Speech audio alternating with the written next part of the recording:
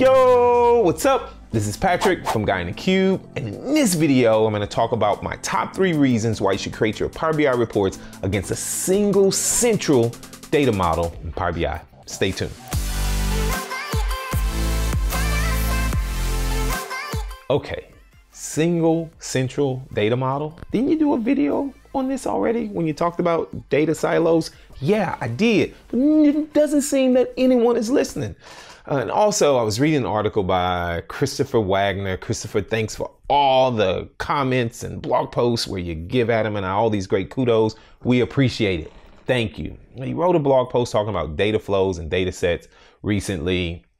In one section, he said you should use a single data set. And he even called out, I think, Accelerator BI, where they called it a golden model. And they actually wrote a really good article. You should go read that article. And I just decided I'm going to talk about the top 3 reasons why I think, Patrick, think you should use a single central data model. Okay? All right. So let's get into this. The first reason numero uno, is because oftentimes when you create your report, you build your data model out, the first thing people do, wait a minute. Instead of all this talking, you guys know what I like to do. Let's head over to my laptop. All right. So this is what happens. The first time someone creates a data model, right? I built my nice data model with all my DAX and my relationships and, you know, my data prep and M and everything. The first thing they do is they start designing reports. All right, I designed this really beautiful report. Then I publish the report to the Power BI service. Then I give people access to it. Typically what will happen is they'll come back to me and go, Patrick, hey, can you add another page that answers this question? So this first page answers this question. The next page answers this question. Then they show someone. And so then that person will come back and say, Patrick, hey, can you add another page to this report?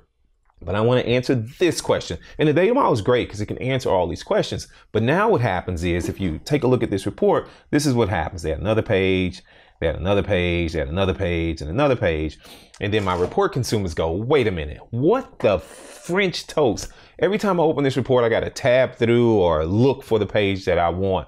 It's just too much work, right? It's too much work. So instead of doing that, if you use a central model, now you can isolate those pages to a given report without duplicating that data set. So let me show you what I'm talking about. So instead of doing this, if you use a central data set, right, I can open up a new desktop. I choose right here in the ribbon. And if you enable the new ribbon, you can see where it says Power BI Datasets, or you can click Get Data and go to Power Platform. Either way, it'll take you where you need to go. All right, I'm going to go here. It's going to open up a dialog window. Adam did a video talking about shared data sets and stuff and with the endorsements. If you don't know anything about that, you should go watch his video. And then what I can do is I'll sort my workspace. And I know there's a workspace. I have Power BI data sets, and I just choose data model 1, click create. Now I'm live connected to that data model. So instead of adding multiple pages, right, to that single report that contains the data model, what I can do now is I'm live connected. So let's say someone comes from another department and say, hey, I saw that report you created for Jim or Sue, whoever it was, and I want you to create a report for me that uses this data model, but I want to answer a different question. So instead of opening the original data, the original PBIX file with those pages in it, I can isolate and answer a particular question in this report and just publish this up. And now I'm only publishing, the visualizations, the report, not an additional data model, right? So reason number 1, I can minimize the pages in my report and make my end users so much happier by connecting to this central model. Okay, that's reason number 1. Reason number 2 is really important, right? So the first scenario was you just added multiple pages, but this is something that's more problematic. This is something that I see so much and it drives me bananas. So let's go back to my laptop. So this is what will happen.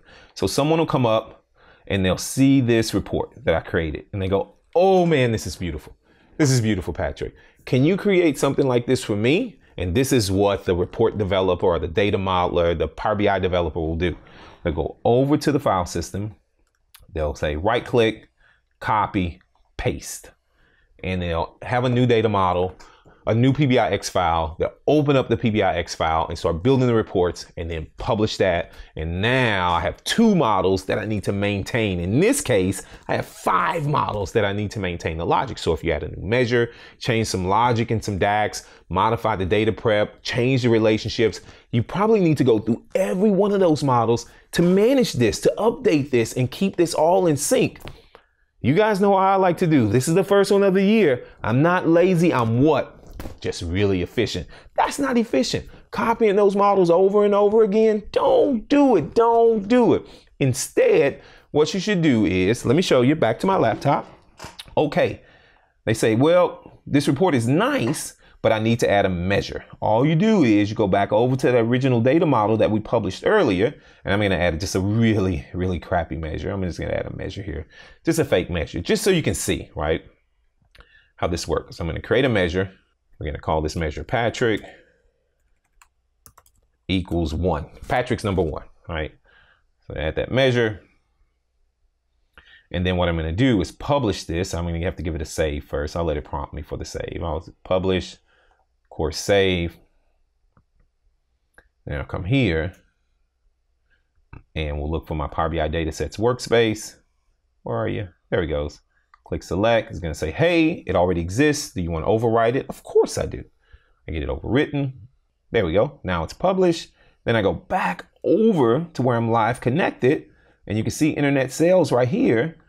Not creating a new PBIX file. This is my new report that I'm about to build for the new person. If I just click refresh, there's the new Patrick measure right there, right? Because I'm live connected. Any schema changes that I make, if I click that refresh, it's going to go get that stuff for me and I can start using that and building my new report. So I've separated my data model from the reporting and now I have 2 different facets. I'm using Power BI for 2 separate things and I've isolated that single data model and we can use this. And now here, I can put just the pages I need for that report, but more importantly, I'm only maintaining my logic in one place.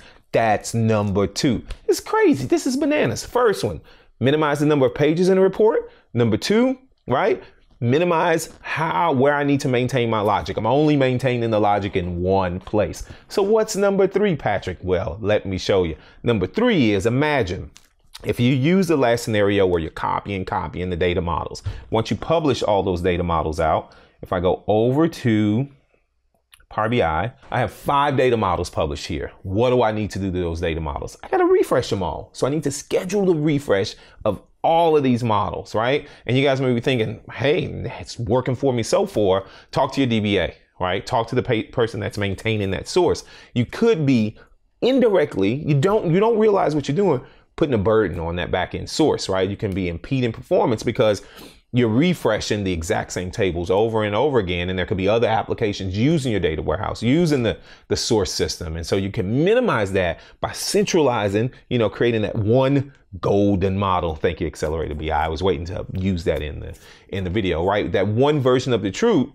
And now you only need to refresh that model once as opposed to refreshing it 6 times. And the last thing I want to talk about the refreshes, if you're using the premium capacity, you only get a certain number of slots. So like a P1, for example, you only can refresh 6, right, data models concurrently at the same time. And if I added a 7th one, with the refresh for that time slot, it's got to wait. And now it's going to make my refreshes take longer. Makes sense, all right? 3 true reasons, right, that you want to do this. What do you guys think? You got other reasons. Remember, these are my top 3 reasons. There's other reasons why you should have maintain a single model. But do you have other reasons why you should do this? Let me know. Do you have any other comments, questions? You know what to do.